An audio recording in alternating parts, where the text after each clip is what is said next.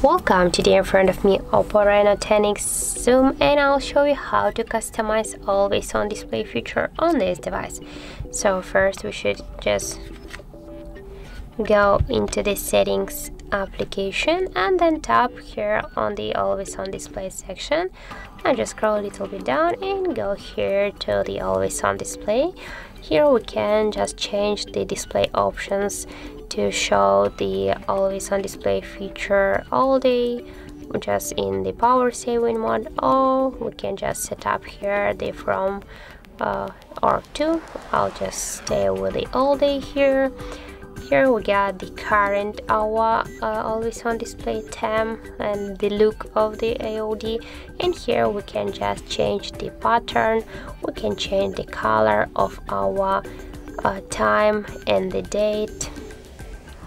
We'll stay with this. Also we got here the time, the digital or analog clock. Here for example we will go only with the digital clock. Also we can here just turn off the notifications, the battery status, the battery level and the date. I will stay with all of this just informations. Now just we can tap here to apply, or also here we can change our analog clock. We can change the digital clock and the just time of our time. Just we can set up here only the time like this. For example, we can change also the this time